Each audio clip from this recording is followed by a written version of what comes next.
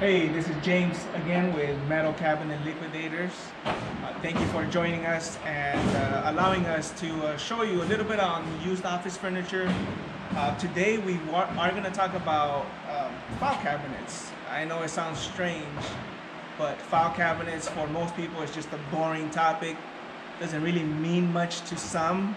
But for those that are trying to get organized, whether at home, at the workplace, or just anywhere really, at church, if you're trying to get organized, then this is the best way to start. And I'm going to show you guys some basic knowledge, basic information on the uses, the styles, and the type of file cabinets that we have here and that exist really. The first cabinet we're going to talk about, or filing cabinet we're going to talk about, would be the pedestal file cabinet. Little file cabinet that usually fits under any desk. They call this the box file because it has two storage spaces and the filing space there. Okay, this is where you hang your folders here. We also have the letter size vertical file cabinet. Okay, this would be the 3-drawer lateral. The laterals, they usually come in 2-drawer, 3-drawer, 4-drawer, and 5 drawers, the max they have. Last but not least, we have another vertical file cabinet here, and this is the legal size vertical.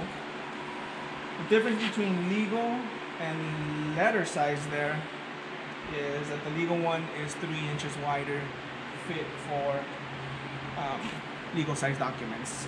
So let's just start first with this cabinet here. Usually these come in size of 27 inches high. The highest I've seen in a little pedestal file cabinet is 28 inches.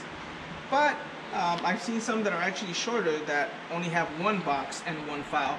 And those are usually around 24, 25 inches. These are good for under desks. They're good for garages where you can just kind of hide it through. Maybe even putting it next to like a dining room area where you can just file your files there. If you have a small space, a small house, small apartment, this is probably perfect here. This one here is also perfect for small spaces. You can throw it in the garage, in the corner. You can throw it next to your desk in your bedroom. You can throw it in the corner of your bedroom and it's perfect. Now this one here is fit for letter size. And as you can see, this one has the high walls already so that you can hang your Pendaflex folders there. Okay. Now the 3-drawer lateral. This one here is probably the most popular file cabinet in existence. And what I mean by most popular, it's the lateral file cabinet itself, whether it's a 2-drawer, 3-drawer, or a 4-drawer lateral file cabinet. The reason why they're so popular is because not only does it fit well in a garage, in a house, but a lot of businesses use this. Nowadays, a lot of businesses are moving away from verticals, kind of sticking with the laterals. Why are they choosing the lateral over the vertical? Well, they actually look nicer. They don't really look like file cabinets anymore. This, if you look at it, looks like a file cabinet. This looks more like office decor. So you can put a nice plant on top of it and it looks like a credenza if you think about it. It doesn't look like a file cabinet. So if you're gonna have a business, an office, and you're gonna have it in front of your employees, in front of your customers, I always recommend a lateral over the vertical. Now one thing about the vertical though that I do have to mention, pound for pound, because it's deeper, pound for pound, this can actually fit more space, more filing space than a lateral file cabinet. Now, if you're gonna put a file cabinet in a storage facility, in a back room where nobody's gonna see it, and you just need filing, tons of filing space, go with the vertical. If you're gonna put it in an office, or even in your home office, and you want it to look nice, go with the lateral file cabinet. Okay, this is the lateral here. I would go with something like that for my office.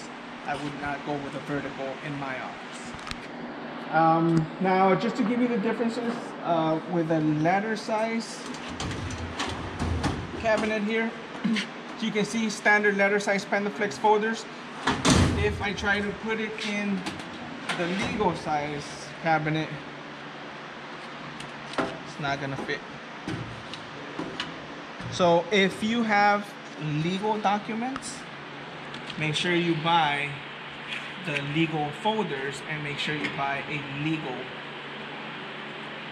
vertical file cabinet, because the letter size is for letter documents. Okay, so, and lastly, regarding the lateral file cabinets, although we mentioned that this one has more space, filing space pound for pound, there's a way that you can maximize your space with the lateral file cabinets. This is a 3-drawer lateral file cabinet. Come on with me, follow me.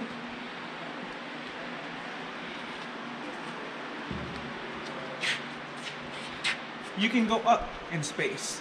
So now you have a 4-drawer lateral file cabinet here, okay?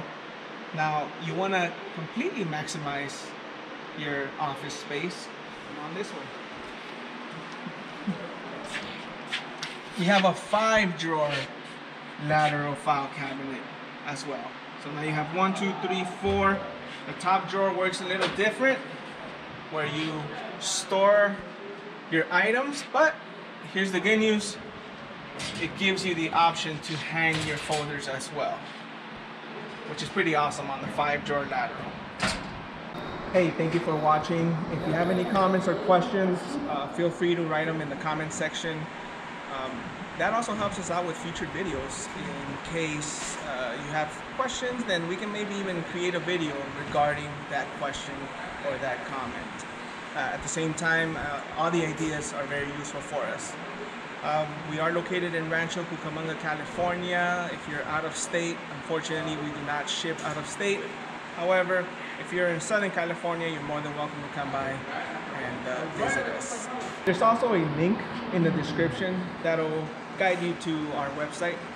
Don't forget to like, subscribe, and share this video to anybody that's looking to expand their business or get organized.